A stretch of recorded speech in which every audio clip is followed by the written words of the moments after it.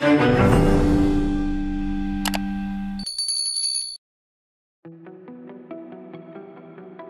خانم زیاد جلو نرو. چیکار داری میکنی؟ بابا وایسا، تو رو قرآن وایسا. میدونم هیچ قصه ای ازت نشنیدم، اما اینکه برعکس همه حرف نمیزنی یعنی خیلی بارت سنگینه. یه عروس تنها هم که یه معنی بیشتر نمیده. این چیه؟ که لازمش نداره. عروس خانم یاد نره به چی گفتم ها. حق تو از این زندگی بگیر. خوش اومدی عزیز خاله. چیه؟ چی شده؟ بخشی من اومدم اینجا برای که اینجا تنها جایی که کسی نمیفهمه کجام. 10 سالم که اینجا بمونی تا نخوای حرف بزنی من ازت چیزی نمیپرسم. قصه نخور. خدا همیشه به اندازه‌ای به آدم سختی میده که آدم بتونه تحمل کنه، بتونه فراموشش کنه. هر دقیقه تو دنیا یه زن قربانی تعرض میشه. سعی کن با من حرف بزنی. حرف زدن اولین مرحله پذیرشه. بعدش هم آروم شدن. نمیخوام هیچ کسی بفهمه. خب این وسط گناه آرش چیه؟ گناهش اینه که عاشقم، چون من خیلی دوستش دارم. نمیخوام مثلا زجر بکشم. تو این وضعیت هیچ راه آسونی وجود نداره، فقط میمونه یه راه، اونم گیر آوردن یه مدرک قابل قبول. فکر کنم بدونم کی. تو که گفتی ندیدیش. رفتیم به هم خورد برای که یکی منو دزدید و کی این کار کرده؟ تو نمیدونی. داری اعتراف میگیری ازم؟ نه. بعد جوری با من بازی کردی. تو اون کافی شاپ چه خبر بود؟ من حالم خیلی خرابه بابا. حالم اصلا خوش نیست. میخوام ببینم تو زندگی دخترم که فکر میکنم خیلی خوب میشناسمش چه اتفاقی افتاده. اگه بمیرم هم حرف نمیزنم.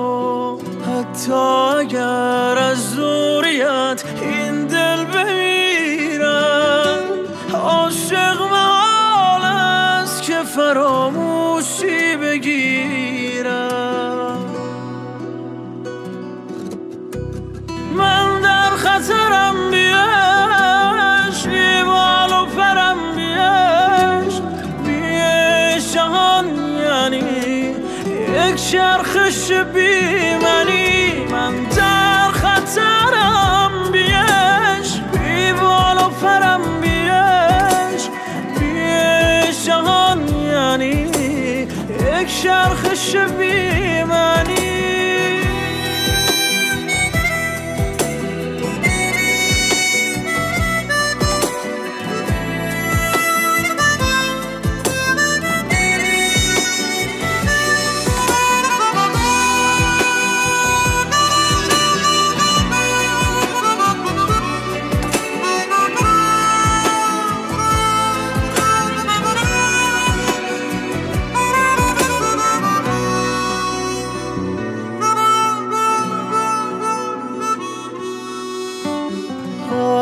ببین نام من از نامت جدا شد، بیرحم من سهم من از تو گریه ها شد.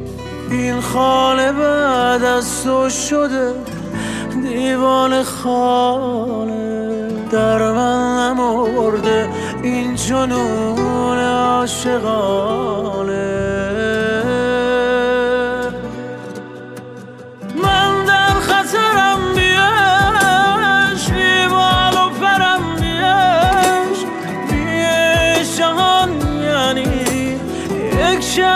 چرخش بی منی، من در خطرم، بیش بی بال و پرم، بیش بیش جهان یعنی یک چرخش بی منی.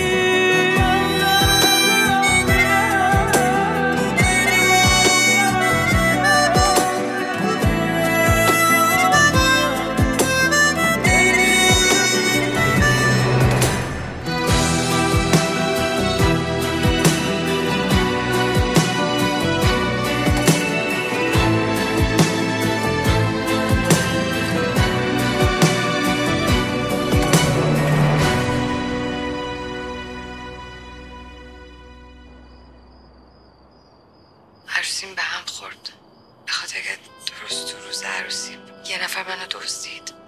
بعد از اون دیگه معلوم نیست چه بلایی سر اومده.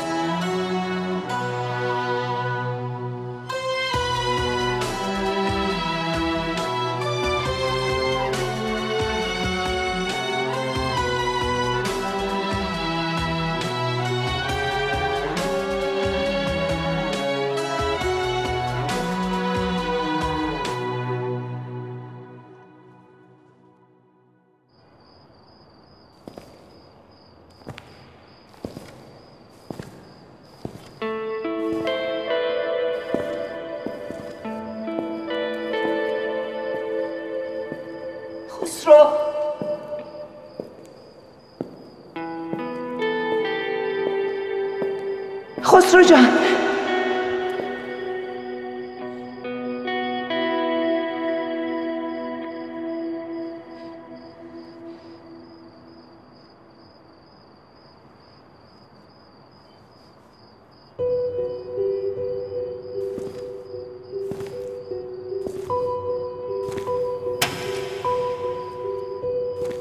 کوهیم که شکست غرورم، ماهی زخمی توی تورم، نقطه ضعفم گلم بود شکستن، مرده هایی که مرده پرستن، زخمی قلبم و نیم جونم غرق خونه. یه سرزنش نیست، یه کنجکاویه. چرا قبلا این تصمیم رو نگرفتی؟ درست شب عروسیت. نمیتونم در موردش باتون حرف بزنم، نمیشه هیچی گفت. بدتر از بد، ابر تو چشمای آسمونم، هم خون هم درد، خیلی خسته استن این مرد، فکر درداد عشقامو تو بارون حل کرد، نرو برگرد، تنها تنها بغضا تو روشونت بردی، من ببینمت میبندم زخمی که از دنیا کسی دیگه ای تو زندگیته؟ هر روز مردی.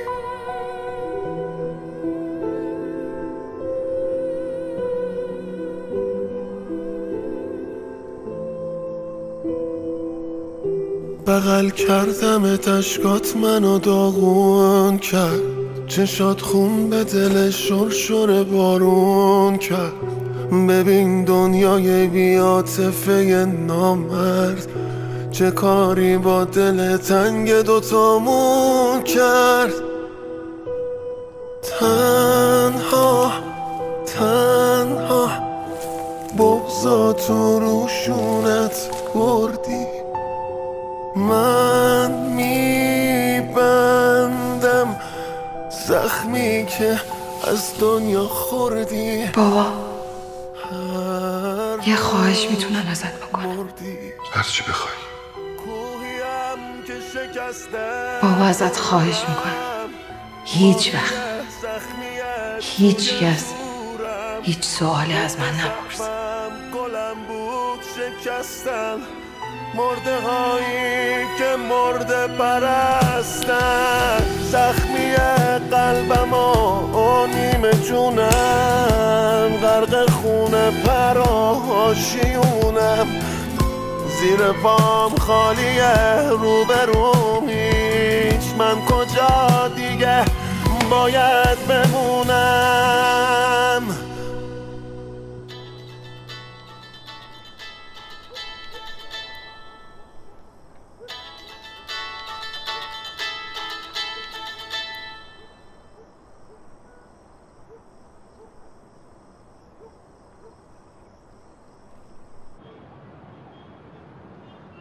اون موقع که باش حرف میزدم خیالم راحت‌تر بود. حداقل میدونستم تو سرش چی میگذره. الان همش دلهوره دارم. تا زنگ در رو میزنن یا تلفنم زنگ میخوره میمیرم زنده میشه.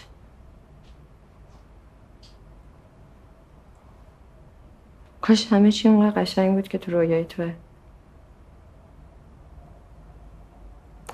ولش کن، از خودت بگو. صدا چرا اونقدر گرفته؟ راستشو بخوای روز خوبی نبود. مربوط به خودمونه؟ نه در مورد خودمون نمیگم، در مورد آرشه. مادرش باهاش کاری کرد که بدترین کابوس زندگیشو تو واقعیت ببینه.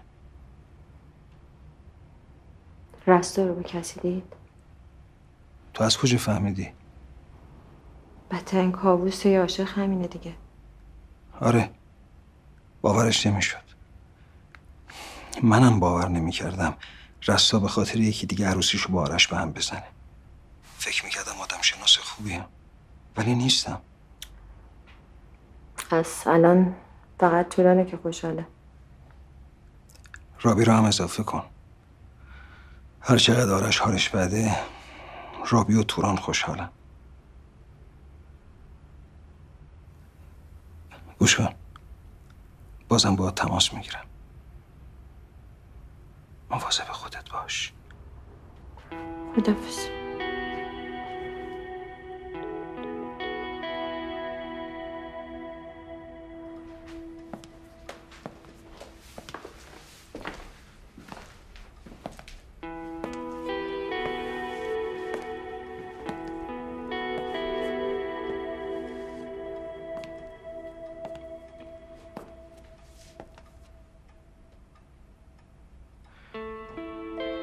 آرش هر وقت دوست داشتی با هم حرف بزنیم.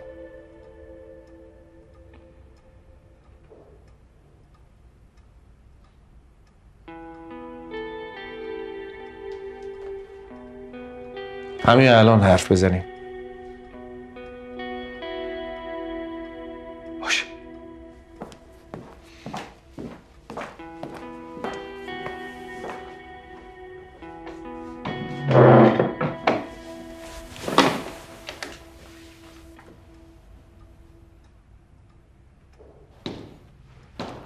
آرش جان،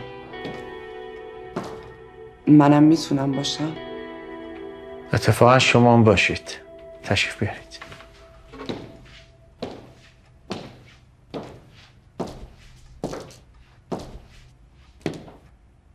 گفتم شاید از دست من ناراحتی. من فقط دیگه ادامه ندین. دیگه نمیخوام هیچی دربارش بشنوم. باشه پسرم.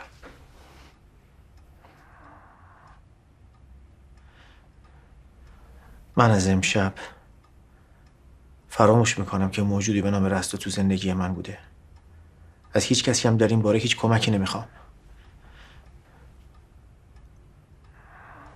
فقط ازتون میخوام اگر اذیتتون کردم توی مدت منو ببخشین.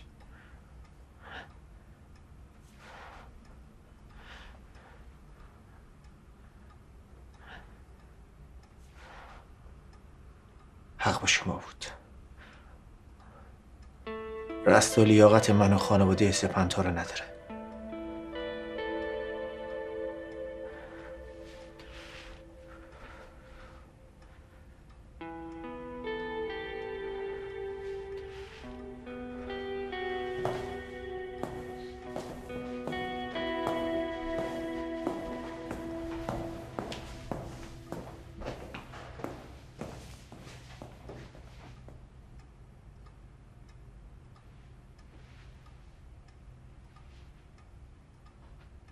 فردا صبح همون جور که آوردی اخراجش میکنی.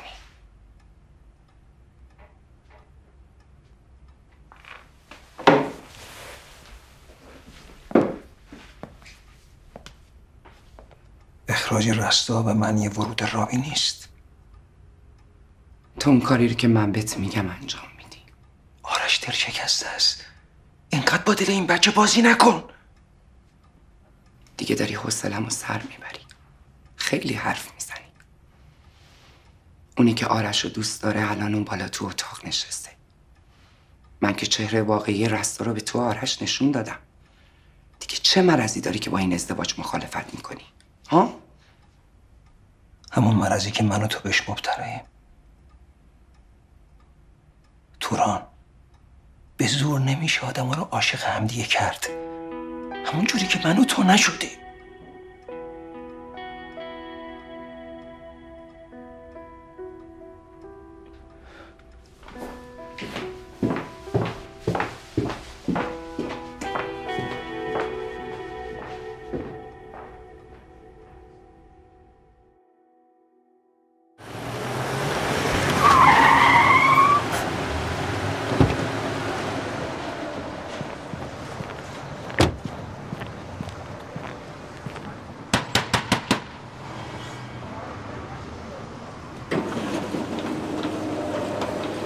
سلام آقا نکیسا. سلام. کی اومد؟ همون موقعی که زنگ زدم. تو دفتره؟ آره.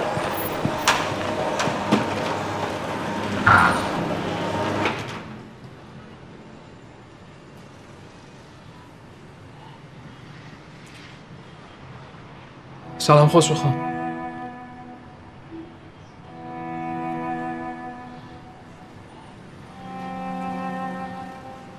خسرو خان خوبی؟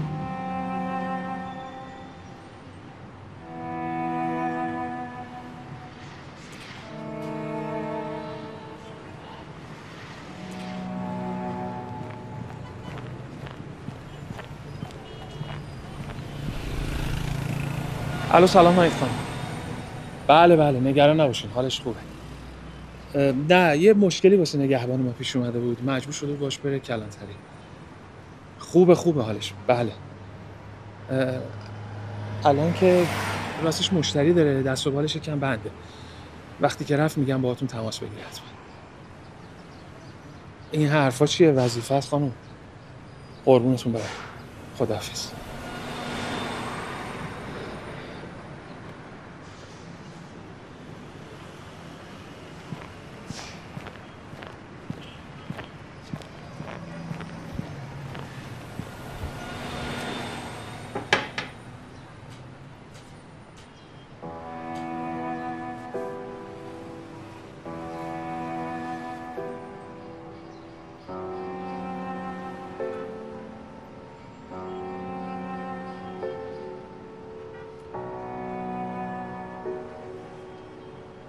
تفلک ناهید خانم دیشب از نگرانی هر 10 دقیقه یه بار سنگ میزد.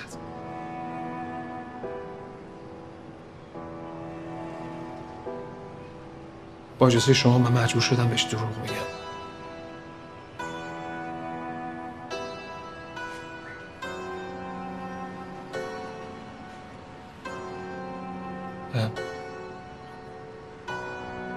خسرو خان،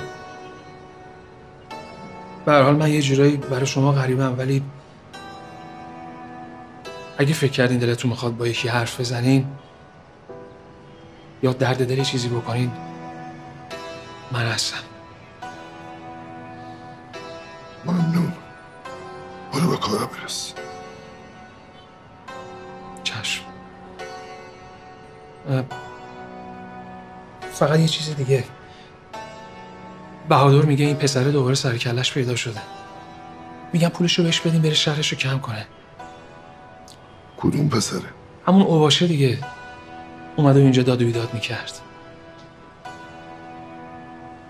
بس خوب گوشاتو واکن. امشب شب عروسی دخترته. یا تا آخر امشب پولو میدی یا عروسی دخترتو قضا میکنه.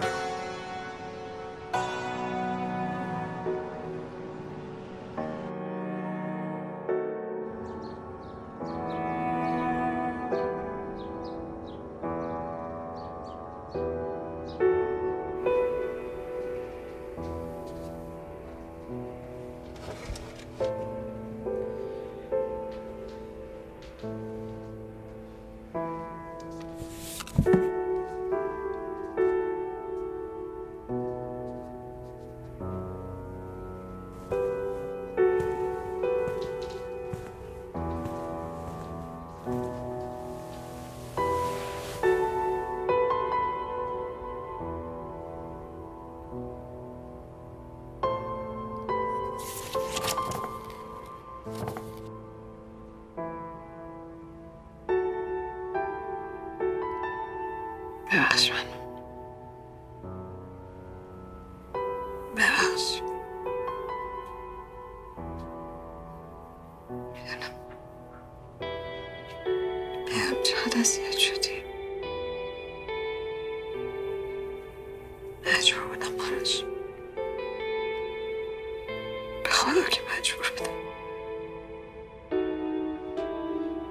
تو فقط من ببخش. ببخش من. ببخش آرش. میدونم چقدر بد کرد.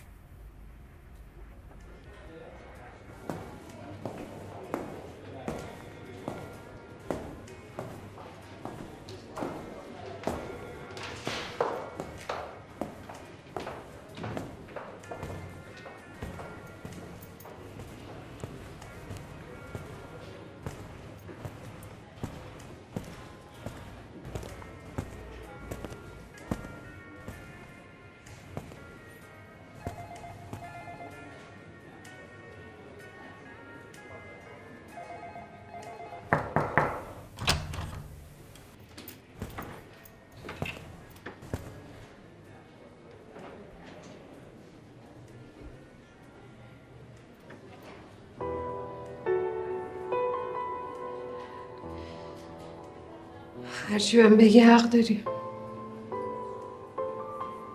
که چند دقیقه فقط میخوام با حرف بزنم. چند دقیقه.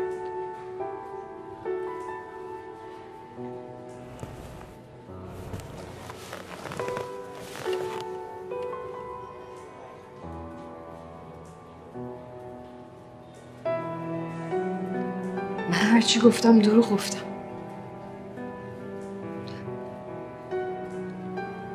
هرچی که گفتم.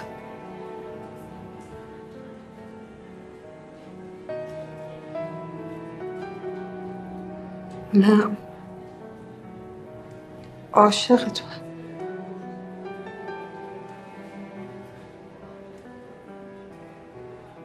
خدا شاید هر کاری کردم فقط به خاطر خودت بود که ازم جدا میشی زجر نکشی.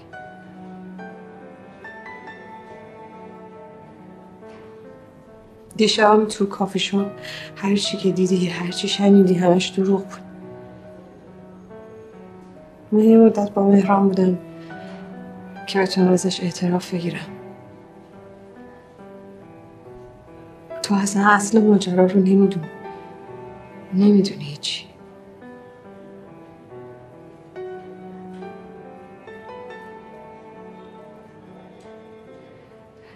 نمیخواستم اینا رو بهت بگم، ولی گفتم برای که من اصلا نمیتونم بدون تو زندگی کنم. بدون تو نمیتونم نفس بکشم. من میمیرم آرش بدون تو.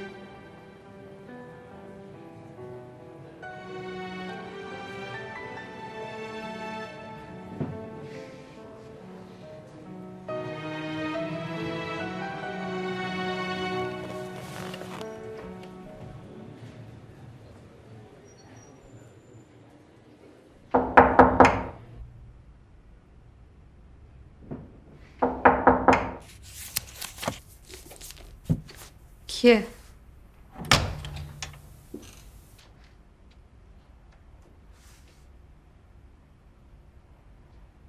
خوبی؟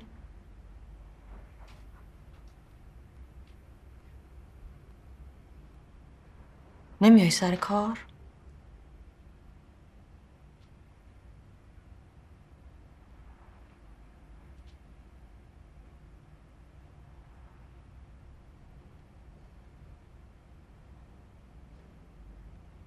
دیشب چی شده بود؟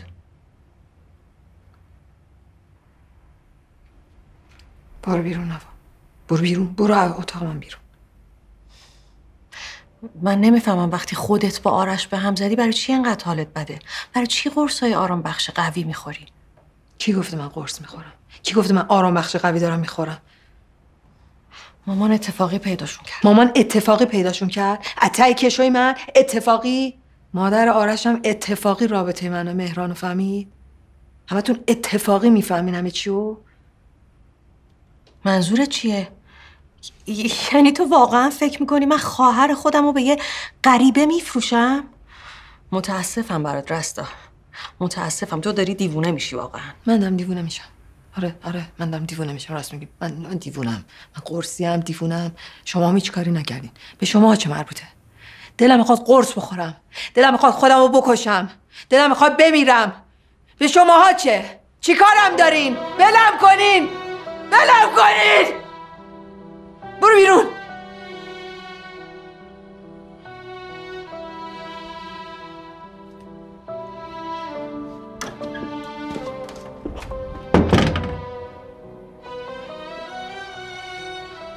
اتفاقی من دیوونه کردین همتون.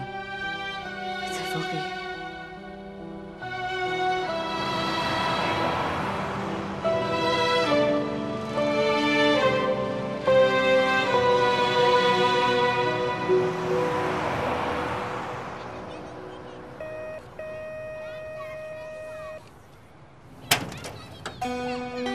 یا حسین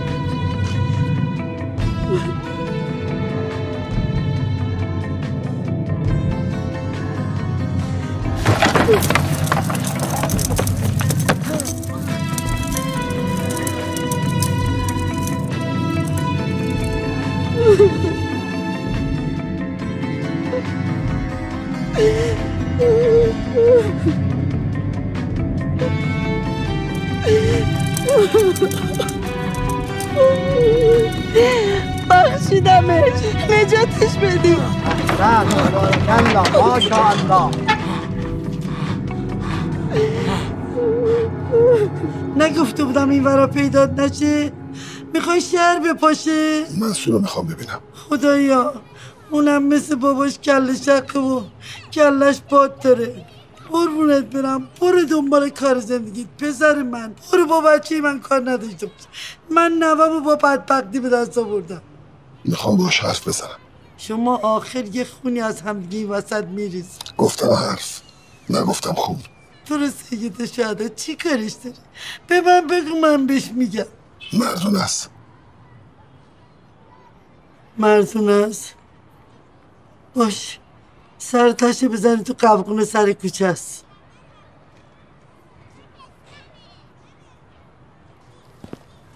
یا خدا به فریاد بچه هم برس. خدای بچه هم به دست برد.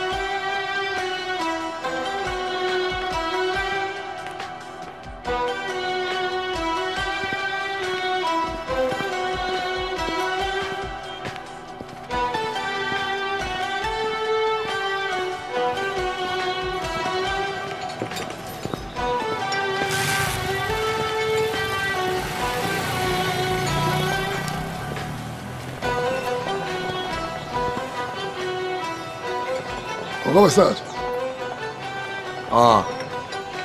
بیا بیرون کارت. پول آوردی؟ گفتم بیا بیرون کارت دارم. هر موقع پول خونه بابامو بردی بلند شو بیا.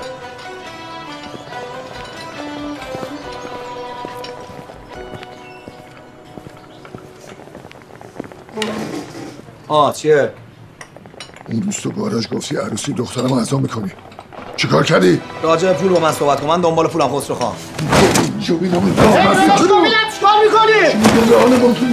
کسی بلند نشته. مشکلش با منه. چیکار کردی؟ حرف بزن چیکار کردی؟ من دعوامون حرم خسرو خان. گفتی عروسی دخترم اعزام میکنی. بگو چرا رد کردی؟ به پیر به پیغمبر کار من نبوده. من نمیدونم چه بلایی سر دخترت اومده. از همون موقع گمگور شدی. بگو کجا رفته بودی؟ لعنتی. چیه؟ میخوای منو اینه بابام بکشی؟ رستا آخرین بار ازت بپرسم. بعد گاراژ کجا رفتی؟ حرف بزن. بابا من هیچ غلطی نکردم، فقط خواستم بترسونم حساب کار بیاد دستت. اون روزم که از گاراژ برگشتم طلبکار جلوی در خونه خفتم کردن تا پیروزم بازداشت بودم. دروغ میگی لعنتی. راست میگه آقا خسرو، راست میگه. اون روز که اومدی من برای عروسی دختر دایی خیر کنم، اون روز این بچه منو گرفتن همین کلانتری محل. میتونی بری بپرسی. این بچه رو من خودم بزرگش کردم. هر کاری بگی کردم که مثل پدرش نشه. میدونم لاته آسو پاسه آسمون جلوی قهوه خونه برو خیلیون بکشه، ولی به فاطمه زهرا برخلاف پدرش ناموس شناسه. ناموس مردم احترام میذاره، میپرسته.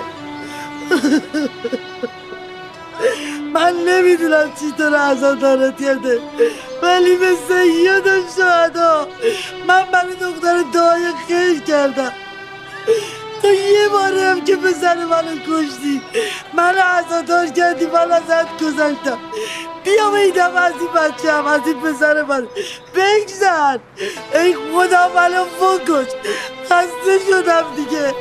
این چه زنده ای خدا.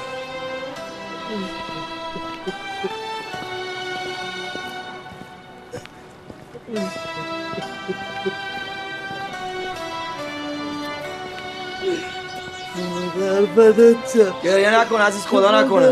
برف خاک آقا من داشتم اینجا قلیون میکشیدم، اون اومد به من چسبید. تو که میدونی ناموس مردم خط قرمز منه. برو دورت بگردم جلوی مردم گریه نکن. برو منم الان میام. چشای منی، برو مادر. بیا دیگه بیا، انقدر خون به دل من نکن. مادر انقدر منو نکش.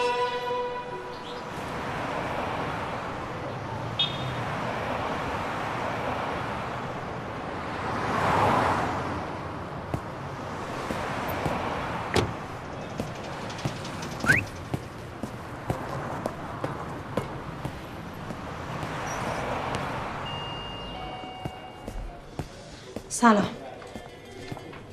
خانم پژوهی یه لحظه مطابقت بدین، مهر کنین برای امضا برسین دفترم. چشم حتما.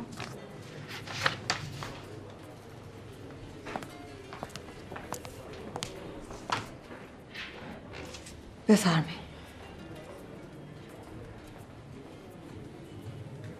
آرش حالش خوب نیست.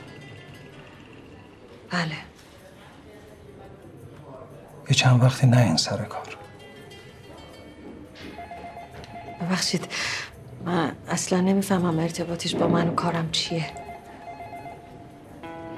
خوب میدونی.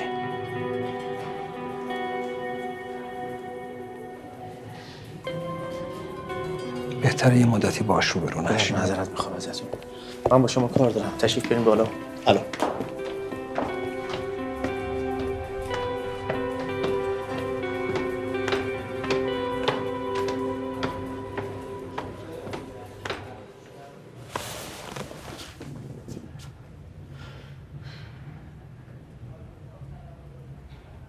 چرا بهم نگفتی رستا با مهرانه؟ چند وقتی میدونی؟ از کی با همن؟ چرا نگفتی بهم؟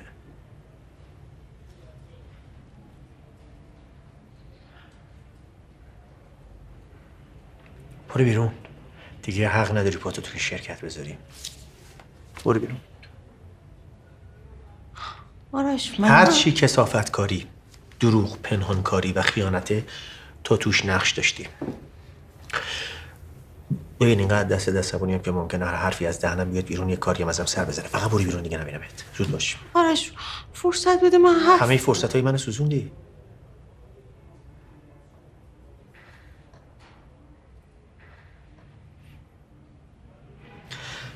برو بیرون. آرش به خدا من بیگناهم. من داشتم مهران رو از زندگی رستا مینداختم بیرون. من داشتم بین تو و رستا رو درست گم شو برو بیرون. گم شو برو بیرون برای همیشه.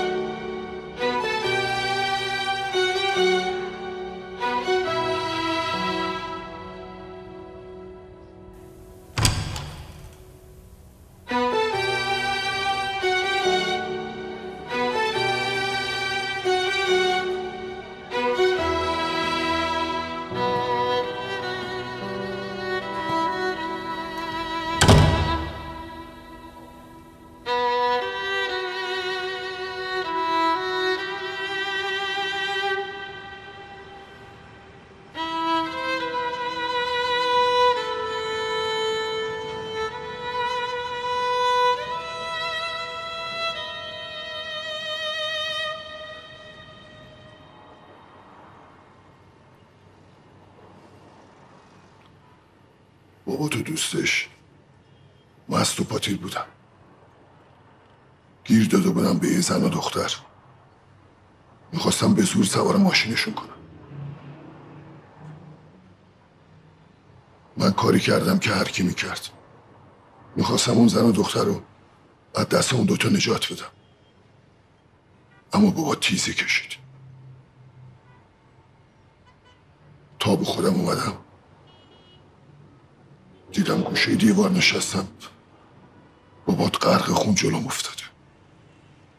از اولش هم دنبال رضایت نبودم. به قصاص راضی بودم. اون زنی که نجاتش دادم افتاد دنبال این کار. از مادر بزرگ رضایت گرفت. الانم زن منه.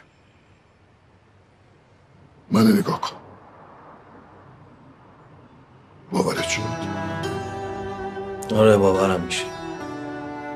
در مورد بابام زیاد شنیدم. ننه بدبختم هم هر موقع میخواست فوشم بده میگم مثل بابای بیشرفت. ولی نیستم. ما هم بدبختی و بیپولی به این روز میکشونم. والا جون عزیزم آدمی حالیمونه چی به چیه. از جواب خوردیم کف خیابون بزرگ شدیم. یه سری چیزا رو آدم نمیتونه بگه خسرو خان. وقتی شرمنده زن و بچت میشی به هر دری میزنی که پول بیاری خونه. ما جز شما کسی رو نمیشناختیم که بتونیم خیرشو بگیم.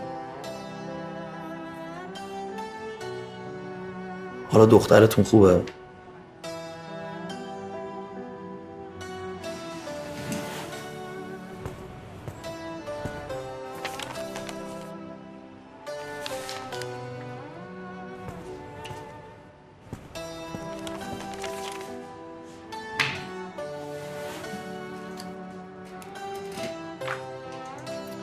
بیا. اینقدر هست که بتونه زندگی تو بسازی که این قضیه رو فراموش کن. خسرو خان عمرم بگیرم این چه کاریه؟ ما رو چی فرض کردی؟ این واسه قبل رفاقت بود بابا. بگیر. حقته. من اینو با رضایت کامل دارم بهت میدم. آخه بگیر. خسرو خان بیادبی نباشه. ببخش دیگه دارید خیلی اصرار میکنید. خدا به کسب و کار شما برکت بده. دست شما هم درد نکنه خسرو خان. فدای معرفت شما. فقط چیزی که در مورد دخترم گفتم فراموش کن. خسرو خان این چه حرفیه؟ ناموس شما ناموس ماست. ما دهنمون قرصه. فقط خسرو خان یه خواهشی ازتون دارم. اینو رو حساب دیو اینجور حرفا نذارید. اینو رو این حساب بذار که ما اومدیم از داداش بزرگم یه هدیه گرفتیم. خدا به کسب و کارت هم برکت بده. خیلی نوکرتم. یا علی آقا.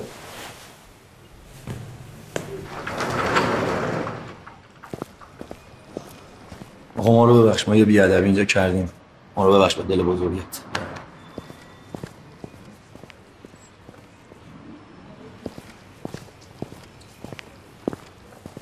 بریم خسرو خان. تو برو، من یکم کار دارم. کاری نمونده که. میخوام تنها باشم. خب نمیشه اینجوری. خیلی خب باشه، من یه ذره خورده کاری دارم، با اجازهتون میمونم اونا رو انجام میدم، هر وقت خواستیم با هم دیگه بریم. با اجازه.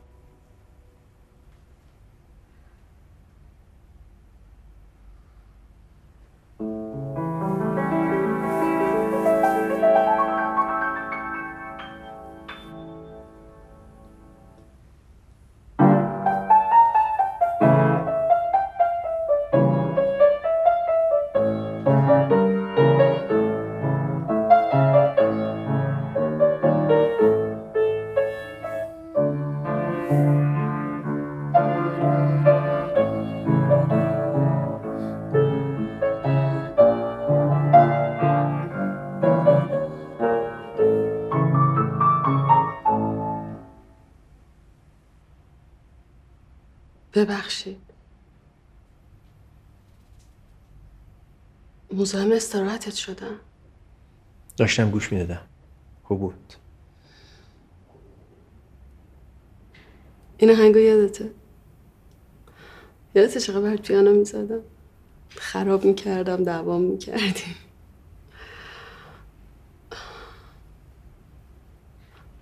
برو بخواب، من دیگه نمیزنم. نه داشتم گوش میدادم. ادامه بده.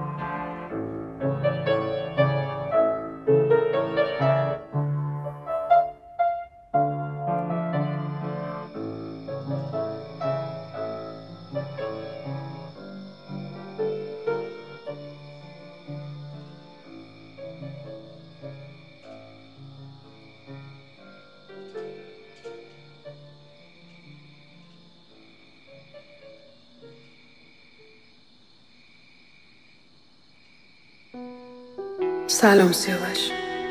میدونم غافل گیر میشی، ولی تو به غافلگیری های من عادت کردی. مثل همیشه صبور، مثل همیشه مهربون. ببخشم سیاوش. نمیدونم چطور میشه هم توضیح ندم هم ازت بخوام درکم کنی، ولی تو ثابت کردی این توانایی رو بهتر از هر کس دیگه ای داری. بعضی وقتا اونقدر درکم میکنی که شرمندت میشم.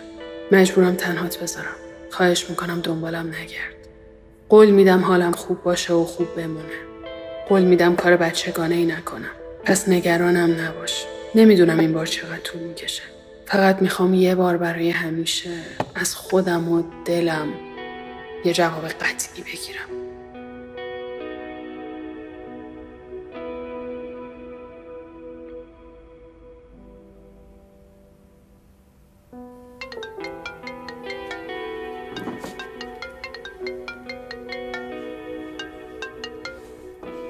Hallo Wiebke. Wo ist sie?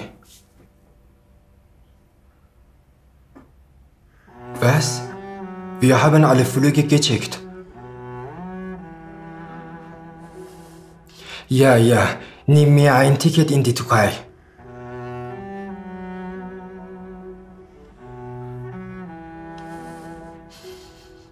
Ihre Freunde werden gelogen haben.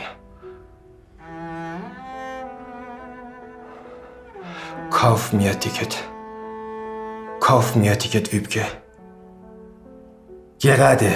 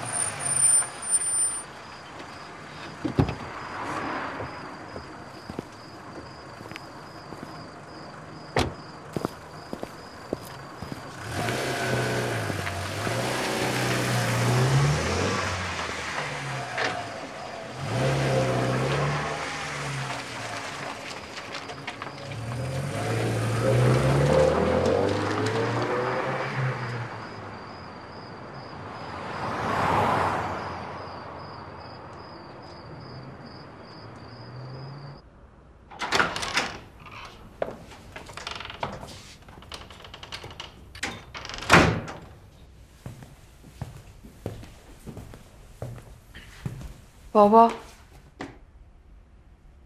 چرا نخوابیدی؟ تا نمی اومدی نمیتونستم بخوام. چیزی شده؟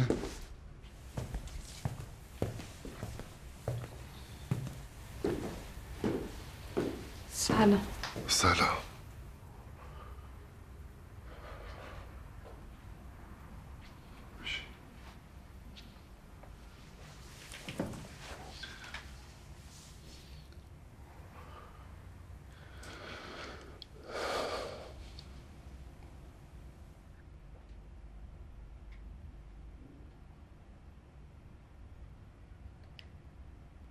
خسته بابا.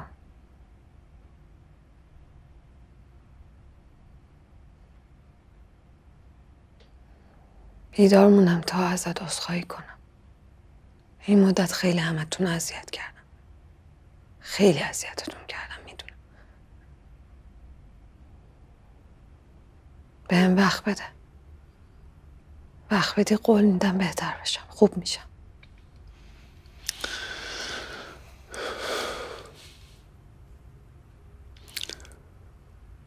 بچه که بودی همه چیزاتو به این میگفتی. اون سختاشم میگفتی. اون ترساتم میگفتی. چون میدونستی هیچ وقت دعوات نمیکنم. هیچ وقت رود قضاوت نمیکنم. الانم چیزی فرق نکرده. فقط تو بزرگتر شدی. اگه با هم حرف بزنی راحت تر میتونم بهت کمک بکنم. بهم اطمینان کن.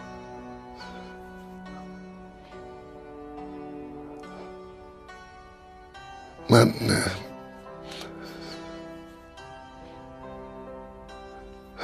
نمیتونم. میفهمی منو؟ با هم حرف بزن. بهتر میتونم کمکت کنم. خواهش میکنم.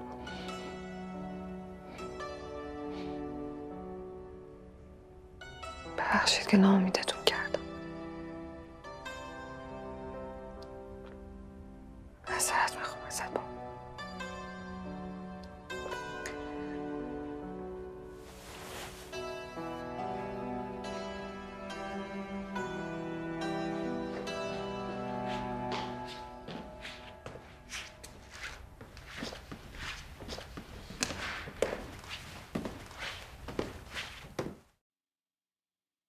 نمیتونی ازش فرار کنی. حالا بهم گفت چی کار کرد. خوشحالی از اینکه یکی انتقام تو رو از من گرفته. من فراوان شوهر مرسده.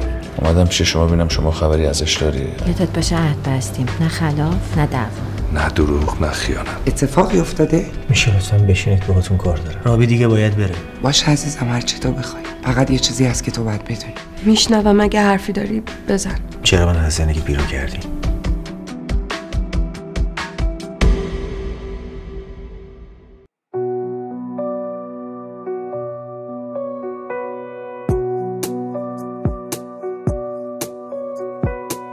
دارم از تو میگذرم تا نگذره آب از سر تو. میشکنم من تو خودم تا نشکنه بالا پر تو. زندگی هیچ وقت برای ما دوتا کاری نکرده. اون که واسه عشق بمیره که فدا کاری نکرده، کاری نکرده. تنهای تنم میخوان به بازم بشکن، همه رو بازم میسازم، بازم میسازم. تو کوچه آخر بالامو بستن، من تو قفس و دورم نشستن. دل تنگ تمنه،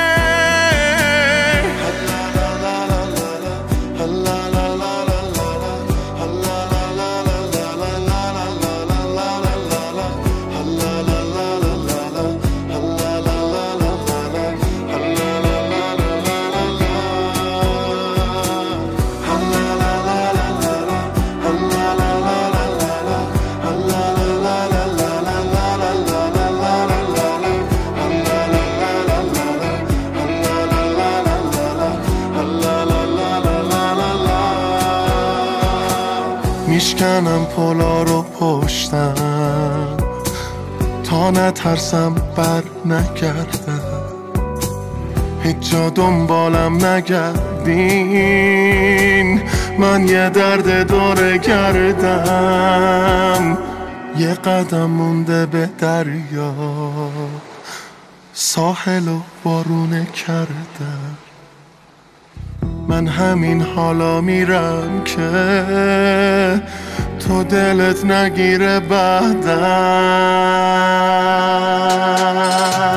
تنهای تنم میخوان به بازم بشکن، همه رو بازم میسازم، بازم میسازم. تو کوچه آخر بالامو بستن، من تو قفس و دورم نشستم. دل تنگ تمنه، تنهای تنم میخوان به بازم بشکن، همه رو بازم میسازم، بازم میسازم. تو کوچه آخر بالامو بستن، من تو قفس دورم نشستن. دل تنگ تمن،